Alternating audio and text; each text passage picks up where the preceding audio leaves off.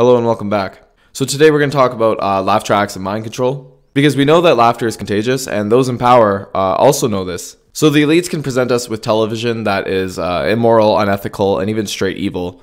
But using laugh tracks is a way to kind of desensitize us to the evil that's being presented in front of us. So today we're going to look at a couple examples from Seinfeld. All right, so first we're going to look at an example of one of probably everyone's favorite Seinfeld episodes, the Soup Nazi.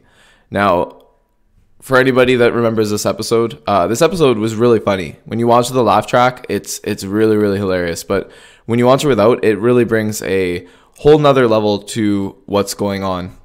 So let's dive right in and see what happens. We ready to go? Yes, please, let's go. We're in the mood for a cheeseburger. No, we gotta go to the soup place. What soup place? There's a soup stand. Kramer's been going there. He's always raving. I finally got a chance to go there the other day, and I tell you this, you will be stunned. Stunned by soup? You can't eat this soup standing up, your knees buckle. There's only one caveat. The guy who runs the place is a little temperamental, especially about the ordering procedure. He's secretly referred to as the Soup Nazi. All right, I'm going to stop right there. Okay, so it's really, really disrespectful to call anybody a Nazi, especially to call someone a Nazi just because of the way that they run their store and that they're maybe a little more strict on how they do things. That's just really inappropriate behavior, but let's move on. Why? What happens if you don't order right? He yells and you don't get your soup.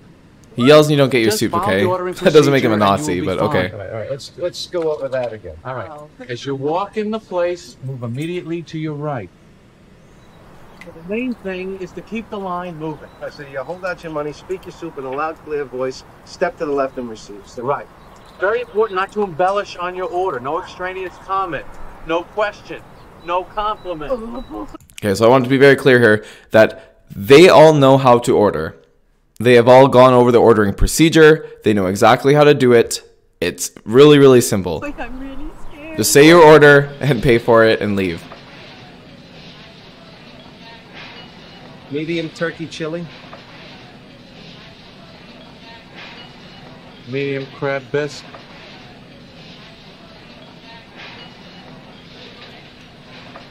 So you see, it's really simple.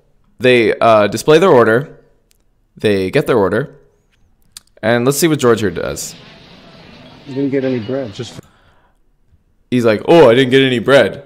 And Jerry here is like, hey, just leave it, because the ordering procedure is really simple. Don't screw it up. Forget it. Let it go. Of course he has to say I something. forgot my bread. Bread, $2 extra. Okay, so the guy here, the gentleman, he tells him $2 extra. If you want bread, $2. $2. Everyone in front of me got free bread. You want bread? Yes, please. $3. Okay, so now he tells him it's $3. Like if you're gonna keep asking me these questions, like it's really, really simple. Just they're making it more complicated than it has to be. Nothing for you. And it's not like he got stolen from. Like he got his money back. But this is what happens when you come to this guy's soup store and you can't follow the basic procedure of ordering, is that you don't get your soup. And they talked about this. Like they had at least 2 conversations about the ordering procedure, and because they can't do it right, they didn't get their soup. It's really, really simple. It doesn't make him a Nazi. All right, so they come back. Good afternoon. 1 large crab bisque to go.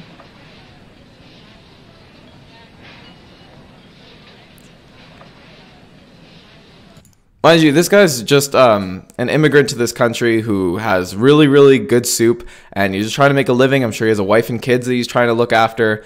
And the reason why he is so strict about the ordering procedure is that he doesn't want people waiting in line. He wants to get through as many customers as he can, because it's business, right? But when you have people like this that come in and just have to complicate their orders and call this guy a Nazi behind his back just because they don't like the way that he runs his restaurant, it's extremely rude and disrespectful behavior. The thing is, like, when you watch this with a laugh track, you think it's really funny, and you're like, wow, this guy's so strict. He's a Nazi. He's a soup Nazi, and you laugh about it. But the truth is that these guys are being really dicks. They're being really, really rude to this guy, and it's painfully obvious when you start watching without the laugh track. Red. Beautiful. You're pushing your luck, little man. But she is like, why would you even bring up the bread? Sorry. Thank Like, you. just get lost. Like you're being, yeah. All right, now let's talk about Elaine. Now Elaine cannot follow a single order if her life depended on it. Elaine is probably the worst person in this episode. Elaine knows the ordering procedure, and just watch the way that she handles this.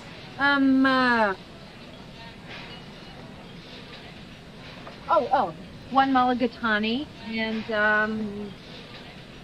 what is that right there? Is that lima bean? Yes. Never been a big fan. All right, so she's holding up people in line, and she's making vomiting faces in front of this gentleman. Like, extremely rude. Extremely, extremely rude. You know what? Has anyone ever told you look exactly like Al Pacino? You know, Scent of a Woman? Hoo-ah! Hoo-ah! You're making vomiting faces in front of him. Very good. You know something? Nothing for you. And good for him for calling her out. Like, you're holding up a line. Like, get out of here. Like, if you're gonna order soup, come in and get your soup, but don't hold up my line and start making vomiting faces and start asking all these questions. Like, that's it's crazy how different it is when you watch just the laugh track. All right, next. 1 year. You gotta decide, sister. You're on deck. All right, so first of all, this girl's way out of his league, straight up. Uh-oh. What is this? You're kissing in my line? Nobody kisses in my line. Which is allowed. He's allowed to say, like, he's the business owner. He can say no kissing in my line. It's his restaurant. I can kiss anywhere I want to. You just got yourself a soup. How dare you?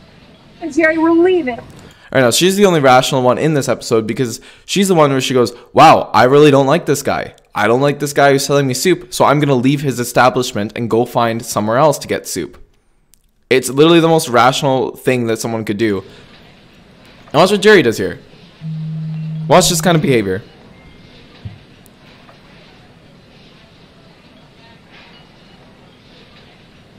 Do I know you? Do I know you? Like, that's such an awful thing to say to a woman. Like, that's probably one of the most disrespectful things that you could say to a girl that you're going on a date with, is that you could choose soup over a woman. And then, to end the entire episode off, stupid Elaine has to come back and just ruin everything for him. Look at that smirk. Look at that. That's the face. Here, you know, I'm going to go back to that for a second just because some of you missed that. That's the face of evil. That's the face of something that spawns from evil. You think you can get soup? And why would she come back? Please, you're wasting everyone's Why would time. you come back if you hate his restaurant? I can make my own soup. 5 cups chopped porcini mushrooms, half a cup of olive oil, 3 pounds celery. That is my recipe for wild mushroom. Yeah, that's right. We got 'em all. Cold cucumbers, corn and crab chowder, mulligatawny. Mulligatawny. You're through, soup Nazi. No more soup for you. Oh, awful. She literally took his recipe, stole it from him, and is now going to put him out of business just because he did not provide her with soup. That is immensely evil, what she did. Is that she went into an establishment where you have a hardworking man providing for his family. And Elaine, because she did not like the way that he ran his store, decided to steal his recipe and put him out of business. And the fact that this was shown on television for, I don't know, hundreds of thousands of viewers that tuned in, that's crazy. Like, this is not normal behavior that people should be doing, but you throw the laugh track over top of it and people think it's funny. But when you watch it without the laugh track, you're like, wow, these people are really disrespectful. Like, I would not want to hang out with any of these people ever. This one's really scary, by the way. It's actually pretty frightening, so just be warned. There's nothing funny about this scene. So there's a shrine on the wall of Elaine.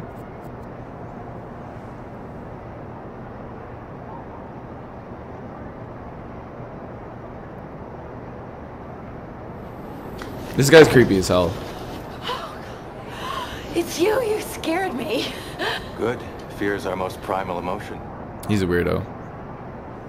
You left your door open. I know. I like to encourage intruders. What is all this? Do you like it? My home is a shrine to you. Where did you... All right, now anybody with brain cells knows that this situation is trouble. that this is like a very, very scary situation for a woman, and there's nothing funny about it. And the only reason that people would laugh is because there's a laugh track over it. Get all these pictures. This is evil. With a telephoto lens. Coming out of your office, your apartment, shopping, showering.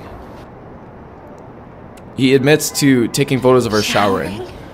I developed them myself in my darkroom. Would you like to see? In the dark room? Oh, no thank you. Not right now. I'm a day person. Yeah, like this is a really frightening scene. Like honestly, this kind of gives me chills. Like it's so disgusting. Are you all right? It's absolutely disgusting. Why? Well, I don't know. You just don't, seem yourself. Who am I? Who am I supposed to be? That's a good question. Good question. It's very, existential. Who are you? Who am I? Yeah, well. What are you doing here? Oh, nothing. I just, stopped by to chat, you know, shoot the breeze. Were you able to get those opera tickets to Pagliacci from that friend of yours? I'm really looking forward to it. Oh, no, he couldn't get them. We're not going.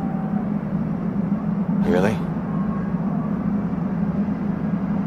Oh, you know, I just remembered. I gotta go. I, left something on the gas, the lights. Something is on. Yeah, like anybody watching this is thinking, like anybody watching this without the laugh track is thinking, Elaine, get out of there. Like everyone is thinking, like this is such a bad situation for her. This is such a scary, and this kind of situations happen in real life. Like this is a real thing that happens, and there's nothing funny about it. There's nothing funny about it. So I'm just gonna get. But this was on a comedy show that hundreds of thousands of people would watch. I'm Elaine. He's a clown whose wife is unfaithful to him. You think I'm a clown? Why is he blocking the door? Like this isn't I funny. think you're a clown. No, not if it's bad to be a clown. If it's bad to be a clown, then you are definitely not a clown. But if it's good to be a clown, then I would, you know, have to rethink the whole thing. You've betrayed me with another, haven't you, Netta? Who is he? I want you to tell me who he is. I want his name. Tell me his name. Oh, like any man would ever look at me. Oh, like that's a really, really frightening scene. And that's from Seinfeld. That's from a comedy show. Nothing funny about that. Nothing funny about that. When you watch that scene without the laugh track, what it is it's desensitizing us to what's really in front of our eyes. There's nothing funny about that scene. Thanks for watching, guys. Definitely keep looking out there on YouTube for shows that take out the laugh track and see how it affects the atmosphere of the show. And you'll see that there is some serious cases of immorality and unethical behavior that gets normalized from the laugh track. So definitely stay aware of it. Know what's going on around you. And I'll see you guys in the next video. Thanks for watching.